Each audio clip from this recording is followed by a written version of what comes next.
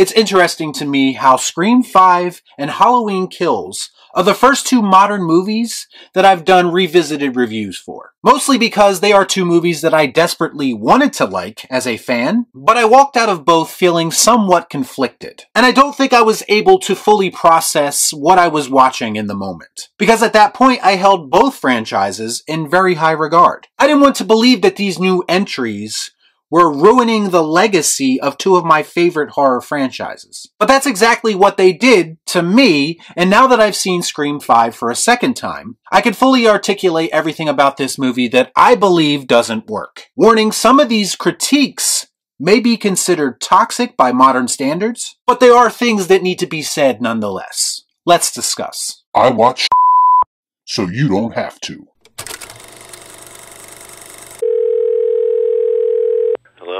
In order for you to fully understand why I dislike this movie so much, you need to understand my hatred for the term toxic fandom. And that's not because there aren't pockets of toxic people in every fandom, but that title, that label, is typically given to the people who do not deserve it. And this is typically done either through the media, through social media, or in Scream 5's case, the people who are actually making the movie. Funny thing is, when people were recently voicing their displeasure with Halloween Ends, I saw many people on social media, and yes, even people with YouTube channels, using Scream 5's message as a weapon against disgruntled Halloween fans, all in an effort to try to dismiss their very valid criticisms, saying, see, Scream 5 is more relevant every day. But I'm going to ask the question, is it really though? Let's analyze Scream 5's message and the killer's motive, and we'll see if they had a point here. Full disclosure, I will talk about other aspects of this film later in the video, but I wanted to start with this because I do feel like it's this film's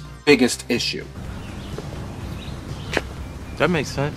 So I want you to all think back to the original Scream trilogy, when Scream always felt like a love letter to fans of the slasher genre. And the character of Randy Meeks always felt like our representative in the film. He was the one delivering these self-aware messages about horror tropes. And Wes Craven and Kevin Williamson crafted a brilliant story around that idea. The bottom line is that Scream was originally intended to poke fun at movies, to poke fun at Hollywood. And it was all done from a fan perspective. Now if you poke fun at Hollywood, you're considered toxic, but let's move on. The one thing that the original Scream movies never did was insult fans for bringing up very valid criticisms about movies. They actually embraced talking about faults in horror movie logic and storytelling. And ironically, the result was one of the greatest horror movies ever made. I'm feeling woozy here! Now we fast forward ahead to Scream 5. And Wes Craven's brilliance is no longer a part of this franchise, sadly. Kevin Williamson is only involved in a limited capacity. And what's the first thing that the new team, the Radio Silence team, does? They embrace an online and media orchestrated fallacy about fans. And remember, I just got done telling you that Scream was originally intended to be anti-establishment. On the flip side, Scream 5 is designed to be a soapbox that Hollywood can stand upon and spread the word about these pesky fans whose standards are a bit too high. Fans who call them out on their bull. Don't believe me? Let's look at the moment where this idea is first presented to us in the movie by Mindy Meeks. Before I say anything, I will say it does make sense for a Scream sequel to deconstruct the whole idea of a requel, considering each movie in the Scream franchise does address different stages of horror filmmaking. Originals, sequels, trilogies, remakes, and then of course requels. However, it's the way they go about deconstructing this trend that really bothered some fans. And again, it's not the message, it's how that message is being delivered. That's usually the problem. Message!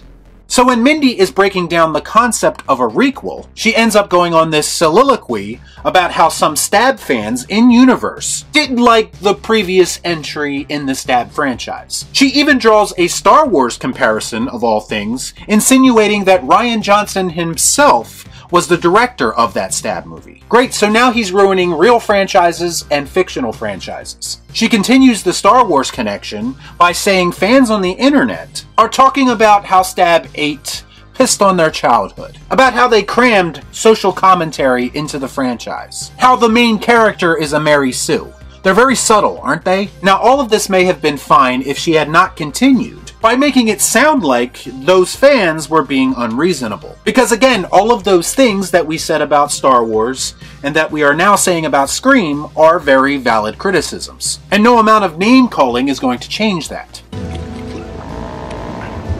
In this moment, Mindy Meeks is literally taking the position of a corporate shill, who is willing and able to accept anything Hollywood gives to them, regardless of quality. She even says that the idea of requels exists because you can't change too much, otherwise fans might get upset. Now this is going under the assumption that most fans are happy with the requel trend. I myself think it sucks. I'm on record saying that I think the requel trend is already played out, and I prefer the quote-unquote inferior sequels that these movies are erasing. The scene concludes with new final girl Sam proclaiming that she's in the middle of someone's fan fiction. I'm old enough to remember a time when fan fiction was a good thing. When fans were so passionate about something, they were allowed to be creative and execute their own ideas with something that they love. And this movie feels like it very much wants you to think that's a bad thing. Basically, again, taking more shots at fandom. Fast forward to the finale and the big motive reveal. Richie and Amber are revealed to be crazy fans who didn't like Stab 8. And they spent too much time on YouTube and it radicalized them, their words, not mine. And Richie proclaims that nobody takes the fans seriously, they laugh at them, and they're all treated like a joke. He literally asks, how can fandom be toxic? Because it's all about love. They don't understand how much people love these movies. Do I really have to explain how this is blatantly mocking die-hard, longtime fans of any franchise? Or any fan who might not be down with a new direction for a legacy franchise? This moment really felt like they were creating a built-in excuse within the movie when people inevitably criticized Scream 5. And you know what? That's exactly what happened. Man, I'm tired of being right. You may not realize this if you don't spend a lot of time online, but this movie actually fractured the Scream fanbase. At least when it happened with Star Wars, it was the result of people just having a difference of opinion about a movie, and the studio and the media created this toxic fandom narrative to shut up those people who didn't like what they did in those movies. But in Scream 5, they didn't wait for all that, and they're telling you to shut up before you even have a chance to criticize it. That's way more insulting to me. It's never a great idea for a studio to take sides and create a fandom war. And it's a shame because the Scream fandom was relatively united prior to this. When it comes right down to it, this moment in the movie was the filmmakers in the studio very blatantly saying that highly critical fans are very capable of going to these lengths to fix something that they feel like has been ruined. Literally murdering people to save a movie franchise. How is that not supposed to be insulting to at least half of your fan base? They clearly have a very low opinion of us. Me, right? The funny thing is that Billy and Stu in the original Scream were created to poke fun at a media-created narrative. That movies somehow inspire people to become murderers. Meanwhile, Richie and Amber were created to reinforce a media-created narrative. Do you see the difference here? Because even the not-so-crazy characters, like Mindy for instance, are embracing the toxic fandom narrative within the movie. This is exactly what made it feel like the Scream franchise sold out when Wes Craven was no longer involved. And it didn't stop there, because the other major issue with this movie is the treatment of the legacy characters, which is another problem in modern Hollywood. Not only were the trailers for this movie very misleading and clearly using the core 3 members that we all know and love to sell this movie, which basically shows very little faith in the new cast, by the way, but what we actually got in the movie was insulting to these legacy characters. Not in my movie.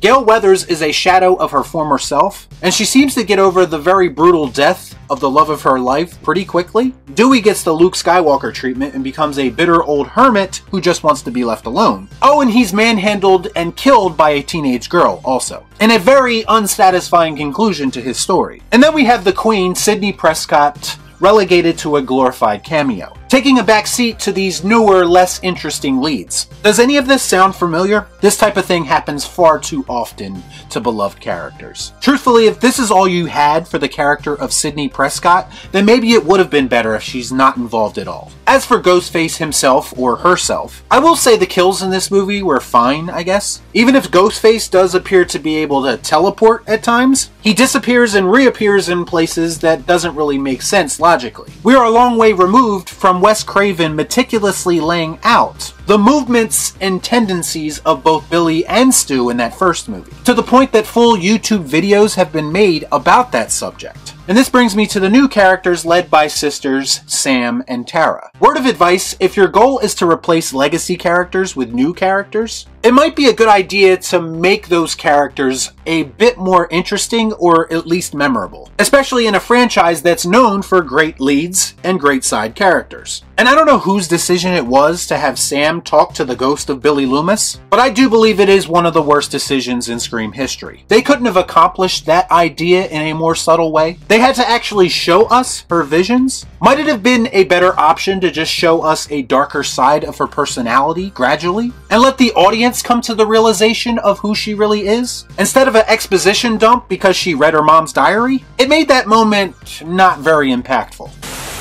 I don't care!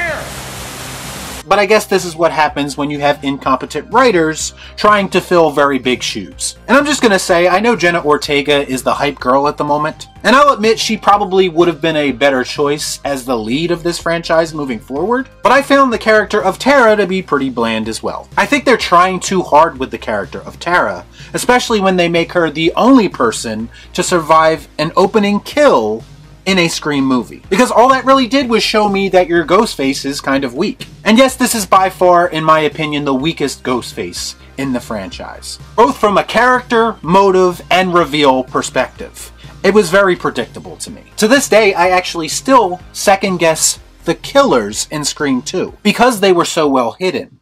I can't say the same thing for Scream 5. When it comes right down to it, Scream 5 just doesn't feel like a Scream movie to me. It feels like Scream in name only. And if it was called anything else, it probably would be a decent slasher movie. But Scream used to be smart, scary, intelligent, and of course, darkly humorous, as well as a love letter to fans. To me, Scream 5 completely abandons the tone and feel of the franchise, in an effort to desperately set itself apart from the pack. They tried to take a more serious approach this time around, and it just didn't work because that's not exactly what Scream is. Gone is the Wes Craven and Kevin Williamson added charm, and what we got instead is a dull, lifeless, disrespectful, and insulting attempt to, quote, introduce this franchise to a new generation. It's amazing to me that every time they try to introduce an old franchise to new people, it always comes at a price. That being the disrespect of legacy characters and longtime fans. And Scream 5 is worse because it's the most blatant and obvious example of that. That's why Scream 5 is getting the Angry Rocky. The dreaded stinks! Y'all be cool. Right on.